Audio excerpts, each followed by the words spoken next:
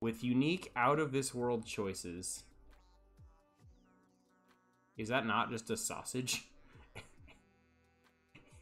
And eggs? And what's like a waffle?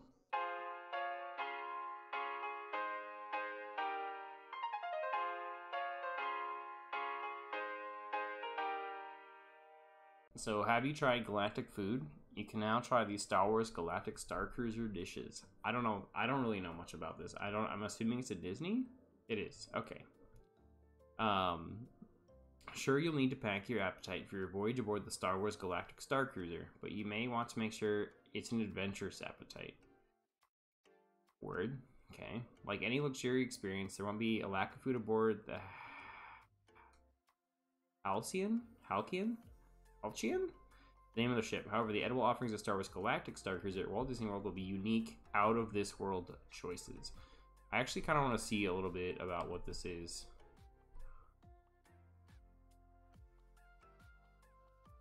The Galactic Star Cruiser.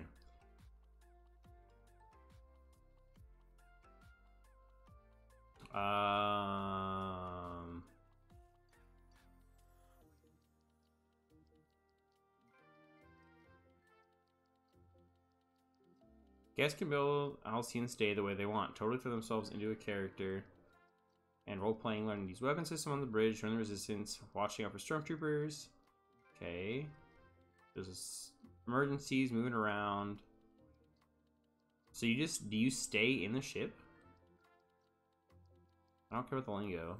Oh, you do? Wait, that's sick. The standard rooms aren't big enough, but can sleep. Aren't big, but can sleep 4 to 5. There's a turtle bed on the wall. There's a home planet TV, a window in the space. Oh, so it's like pretty big. That's sick. So is it like you're taking like... It's like taking a cruise, but not actually leaving? It's a 2-night experience. Okay. That's tight. Okay. Alright. 2-day experience aboard a imaginary spaceship centered in Star Wars. I kind of want to go.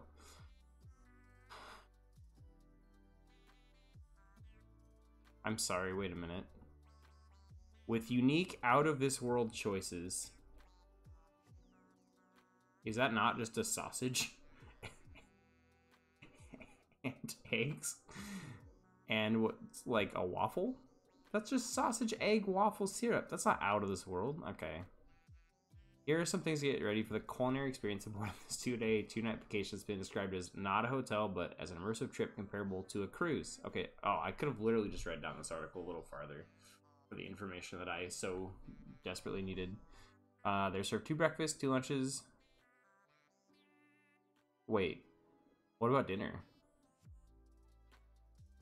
Both meals are eaten in the main dining room, the Crown of Corellia, and served in unique buffet style. What about dinner?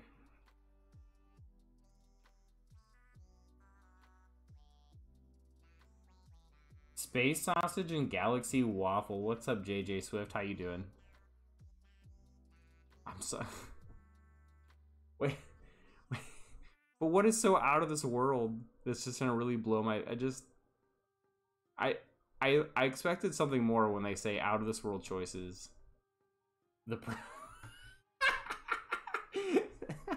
Yo, you're not wrong. Alright, let's see. Hold on. What will we find? Oh, wait, hold on. Okay. Because I see this. And then I see this. That's 2 different things. What? Breakfast, bento boxes, Star Wars Galactic Star Cruiser, Walt Disney World and Resort. Okay, on day 2 of the trip, you won't find Mickey waffles on the menu, but you'll find the Star Wars version, a waffle with the Star Cruiser logo on it. There's no assigned time for breakfast and lunch, as guests can go at their leisure. But what about dinner? Do they just not feed you dinner on this cruise, like this 2-night thing? Day 2 of the trip, guests have the option of getting off the ship and visiting the planet. The vacation package includes a meal on Batuu, but if a guest decides to stay on the ship, they can enjoy the lunch in the dining room instead. Or for those who have worked up a big appetite, they can have 1 lunch on Batuu and a 2nd lunch on the ship. Yo. Yeah, I'm gonna need at least 3. At least. That's like bare minimum. Wait, okay, well they didn't mention dinner, but this is the dinner bento box. Yo, those are those bao? Are those steamed buns? Why is it green? For sure having at least 2 lunches. The Crown of Corellia dining room will be transformed for dinner each night. Okay. The first night, guests will enjoy a family-style meal with options including a bento box with bao bun. Oh, I literally, if I just would read the articles before asking questions, bao bun, spiralized vegetable salad, and 4 different dipping sauces. Among the other offerings are green-infused rice and dish. And a dish crew members refer to as something those on another planet called chicken. I don't like that description. What? What does that mean? That sounds gross.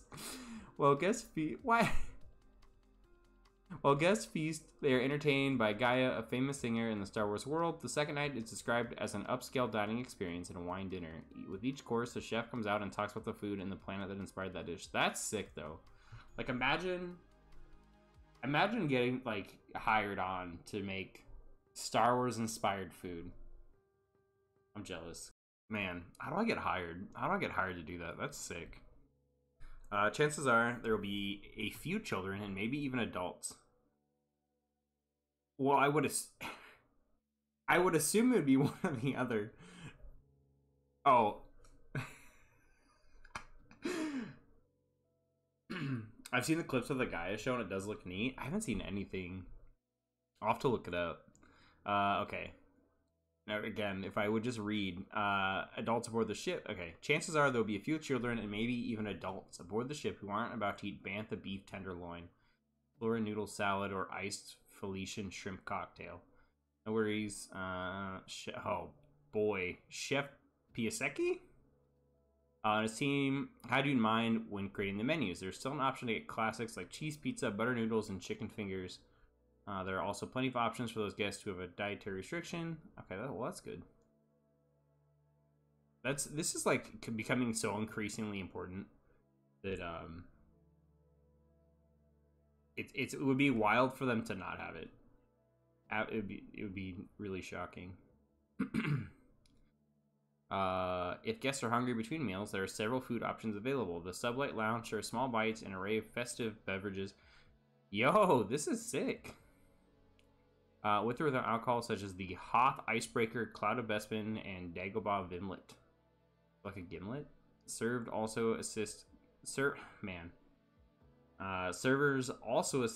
guests sitting right outside the lounge in the atrium area. Food and beverages items available from the Sublight Lounge are available for an additional cost.